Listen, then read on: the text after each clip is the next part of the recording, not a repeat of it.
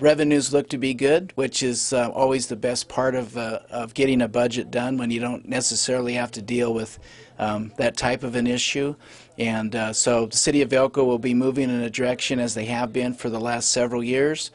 purchasing of capital equipment here and there. Of course, securing the funding as decided a while ago for the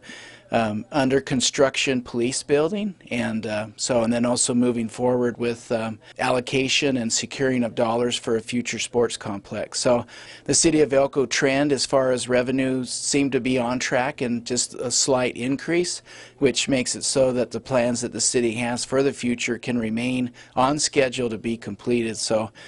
things look good to move forward with a little cash in the bank with the city, and then continued with strong revenue